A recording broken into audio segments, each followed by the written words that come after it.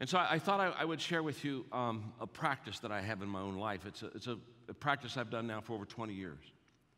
The last week of the year, I set it aside just for time of reflection, prayer, and reevaluating my year. And I take my calendar and I literally go over my calendar, not only day by day, but hour by hour. Every day I go every hour, and this is the person I met there, and this is what I was doing here. And as I go through the calendar, I just keep my legal pad beside me, and I write down things like, wow, that was a good day. Oh, this I didn't do well here. I would like to have a do-over here. Do you ever have times when you want to have a do-over? And I put things in different categories.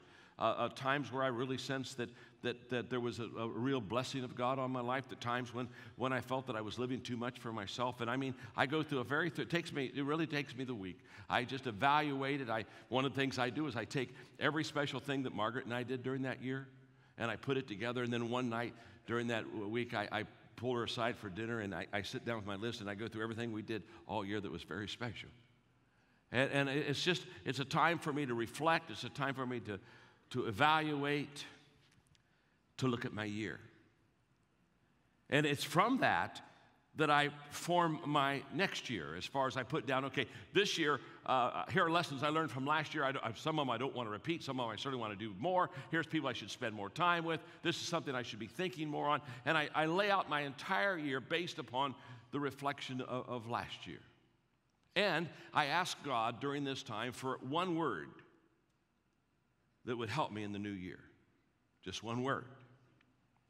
You say, why one word? It's because I'm not smart enough to handle a sentence. And a paragraph would be just off the charts for me. So I ask him for one word, and that's something I just every day think upon and pray about, and usually toward the end of the week it begins to form. And the word that came to my heart this year that I think God wants me to focus on in 2015 is the word intentional. He wants me to be intentional. He wants me to, maybe more than ever before in my life, really focus on some things that are important and live a life every day, not a day that kind of where I try to accept my day, but a day where I lead my day, a day where I focus on making sure that I really put my intentionality where it needs to be. We all heard the expression, all is well that ends well. I'm here to tell you all is well that begins well. And this is the first of the year, and for many of you, this is your chance. This is your shot. This is your moment. This is your time. This is your opportunity. All of you that are watching online, the different campuses, Daystar, this is your opportunity. This is your time. This is your moment. This is your place for you to really begin to live an intentional life. And then I ask usually for a scripture that goes with it, and so let's kind of dive in on the screen. You'll see that the section I'm going to deal with, Matthew chapter 6, is all about focus and faith. In other words, trust God and see things correctly. Be intentional. Okay, let's go with the passage of scripture. Matthew chapter 6. If God gives such attention to the appearance of wildflowers, most of which have never been seen, don't you think he'll attend to you, take pride in you, do his best for you? What I'm trying to do here is to get you to relax, to not be so preoccupied with getting so that you can respond to God's giving. People who don't know God and the way that he works fuss over these things, but you know both God and how he works. Steep your life in God reality, God initiative, God provisions. Don't worry about missing out. You'll find all your everyday human concerns will be met. Give your entire attention to what God is doing right now. Don't get worked up about what you may or may not happen tomorrow. God will help you deal with whatever hard things come up when the time comes. Intentional living means two things. In this scripture, intentional living means, first of all, knowing God and how he works. Jesus was very clear to say to us that if we want to live an intentional life, we have to know God, and we have to know how he works in our lives. I love the passage in Jeremiah chapter 9, verse 23. Don't let the wise brag on their wisdom. Don't let the heroes brag on their exploits. Don't let the rich brag on their riches. If you brag, brag of this and this only, that you understand and know me. In other words, he's saying, if you're going to get excited about something, if you're going to brag about something, don't brag about what you got, what you did, where you've been, who you know. Just brag on the fact you know him. In fact, I'll tell you what's fantastic. It's not the fact that I know him, it's the fact that he knows me. It's amazing, isn't it, that God, the creator, God, omnipotent, omnipresent, omniscient God, he knows me. And he knows you. And Jesus said, if you want to live an intentional life, you've got to know God, and you've got to know the works of God, and you've got to live in his life, and you've got to have him fully, you've got to be submerged in who he is and what he's wanting to do in your life. So what does that mean, knowing God and knowing how he works? First of all, it means that God values you. If you know God at all, you know that God values you. In fact, look at your neighbor you're sitting beside right now and just say to them, God values you. Tell them that right now. God values you. A couple of years ago, I was privileged to do the opening session at the United Nations in New York. And so I was speaking to all the leaders, the ambassadors of every country, and I wanted to be sure to give them a message that would really help them with their countries. And so I did a lesson that was basically entitled 3 Questions Every Follower Asks of a Leader. And I shared with them, regardless of their culture, regardless of where they were in the world, I would promise them that the people of their country, every leader within that country, they would be asking their leaders these 3 questions. And the 3 questions are simple. Do you care for me? If somebody's going to follow you, they want to know if you care for them. Who wants to follow somebody that doesn't care for them? Can you help me? In other words, is it going to get better if I follow you? If I get in the leadership line, is it going to improve my life? Can you help me? And thirdly, can I trust you? In every culture, in every society, in every nation, people ask those 3 questions of their leaders all the time. Do you love me? Can you help me? Can I trust you? And the greatest leader of all, Jesus, can say a resounding yes on all 3. He can help you. He loves you, and you can trust him. And when you follow Jesus through the Gospels, the thing that impresses you the most about Jesus is that he valued people. Jesus valued people. Turn the pages of all 4 Gospels. Everywhere you go, you see that Jesus valued people. The conflict between Jesus and the Pharisees was very simple. They valued knowledge, and he valued people. They valued what they knew about the Scriptures. They were always thinking that life composed of a Bible quiz. And Jesus said, wait a minute, you don't understand. You got to value people. You got to see people, and there are so many examples of Jesus valuing people, but the one I love so much is the one that we know so well, the prodigal son. We know all about him messing his whole life up. He's in a pig pen now, asking himself, what's a Jewish boy like me in a pig pen? And he says, I'm going to go home to my dad, but he said, if I'm going to go home to my dad, I've got to have a speech prepared because I've certainly messed up my life. And his speech was very simple. He said, I'll say to him, Father, I've sinned against God, I've sinned against you. I don't deserve to be called your son. And he practiced it. And I know he practiced it because if you follow the story, it says when he came to his father, he fell down and immediately said this speech. I mean, he had been practicing all the way back to the father's house. He was saying to himself, I've sinned against God, I've sinned against you. I don't deserve to be called your son. I've sinned against God, I've sinned against you. I don't deserve to be your son. I've sinned against God, I sinned against you. I don't deserve. He practiced it. And when he got to the father, he just fell down and he gets his speech out. Oh, I don't deserve to be your son. There were only 2 people that believed that he didn't deserve to be called his father's son, the prodigal that was on his knees in a repentant stage, and the older religious brother who said, you know, I've worked so hard and I've done so much for you, Father, and you're giving a party to the kid that went home. And I have a message for you in 2015. And the message is beautiful about God valuing you. God valuing you online. God value you on every campus. And here's the message. Here's the message. You can't disappoint God. You can't disappoint God. Disappointment is the gap between expectation and reality. When we're disappointed, it's because we expected something that we didn't receive. Isn't that true? And we say, wow, I kind of expected that, and wow, I received that, and wow, it wasn't what I kind of thought it would be, and I'm a little bit surprised. I'm a little bit disappointed. That's why the prodigal practiced the speech. I don't deserve to be called your son. He said, give me a bunk in the barnyard. I'll be a servant. You see, get the picture. The boy, the prodigal, was so disappointed in himself that he naturally thought the father would be disappointed in him. And I just want you to know, God's ways are higher than yours, and God's thoughts are higher than yours. And don't dumb God down. Don't dumb him down. Don't bring him down to your level of thinking. And the boy said, I know God, the father's going to be disappointed, and the father's not disappointed.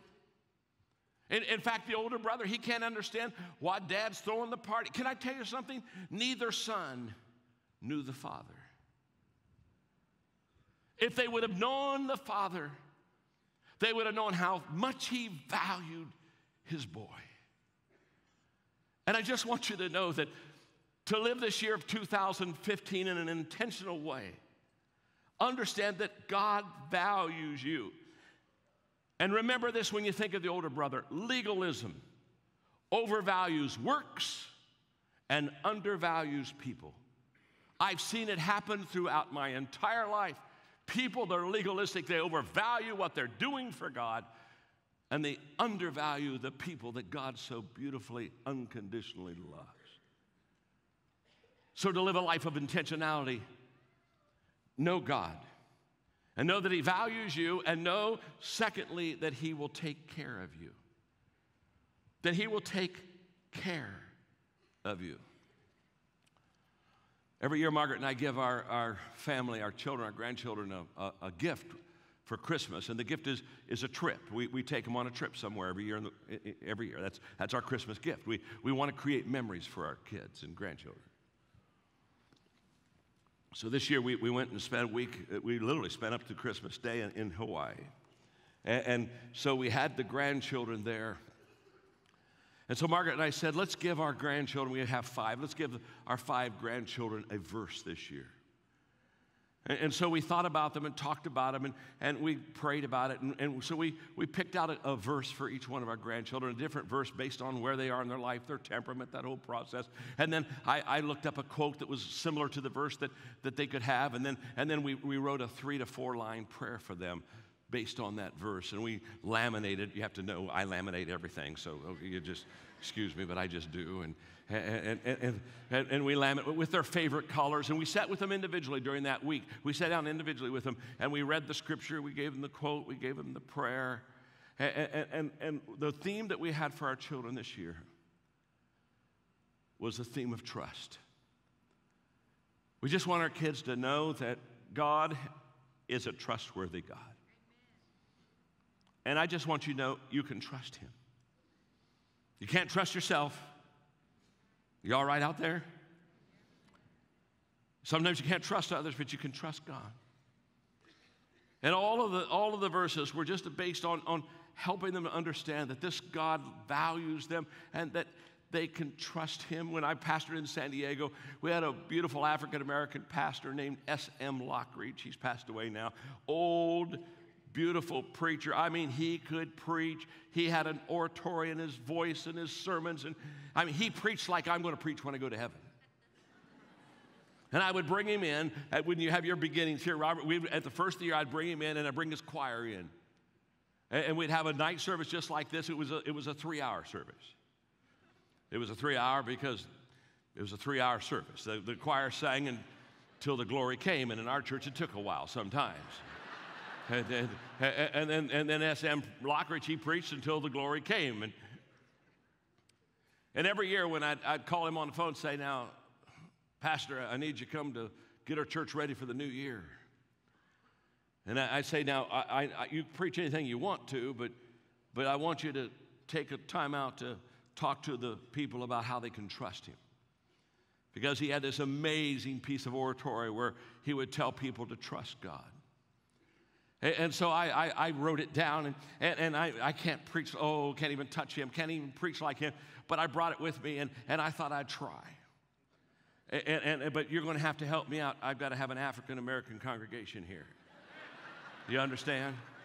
You understand? Okay, you got to help me out. You got to talk to me, all right? Because there's going to be every once in a while I'm going to say, you can trust him. And when you hear me say you can trust him, you repeat back to me, we can trust him. We can trust him. You got that? Let's practice it. You can trust him. Oh, okay, you're ready to go. You're ready.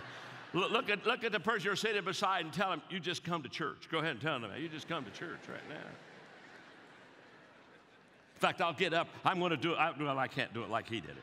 But this will be my pulpit for a moment. All right. This will be this man, when we go to heaven, he will be preaching. Paul, and he will be preaching. Here's what S.M. Lockridge would say. No barrier can hinder him from pouring out his blessing. He's enduringly strong. He's entirely sincere. He's eternally steadfast. He's immortally graceful. He's imperial powerful. He's impartially merciful. He's the greatest phenomenon that has ever crossed the horizon of the world. He's God's Son. He's a sinner's Savior. He's the centerpiece of civilization. I'm trying to tell you, church, you can trust him. He does not have to call for help, and you can't confuse him. He doesn't need you. He doesn't need me. He stands alone in the solitude of himself. He's august. He's unique. He's unparalleled. He's unprecedented. He's supreme. He's preeminent. I'm trying to tell you, church, you can trust him. He's the loftiest idea in literature. He's the highest personality in philosophy. He's the supreme problem of higher criticism. He's the fundamental doctrine of true theology. He's the cardinal necessity of spiritual religion. He's the miracle of the age. He's the superlative of everything good, and you can call on him. I'm trying to tell you, church, you can trust him.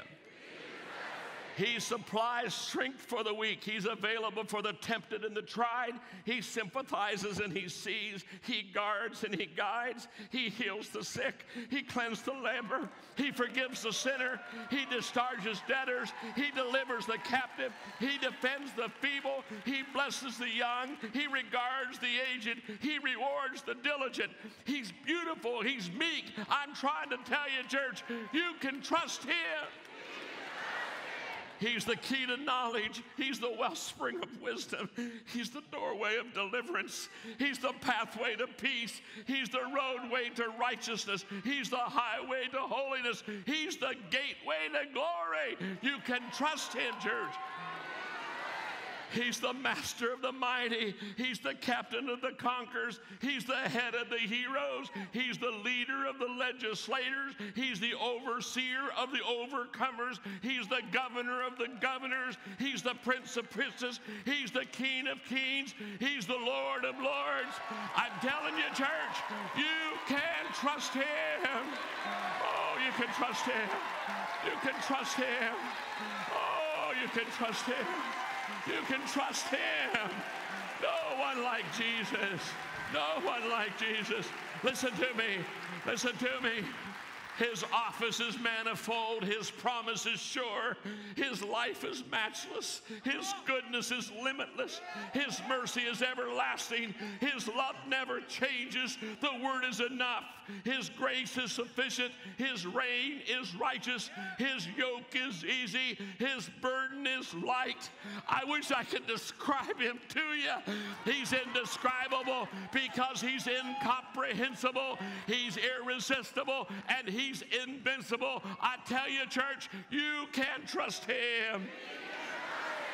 You can't get him off your hands. You can't get him off your mind. You can't outlive him, and you can't live without him. Pilate couldn't stand him when he found that he couldn't stop him. Pilate couldn't find any fault in him. The witnesses couldn't get their testimonies to agree. Herod couldn't kill him.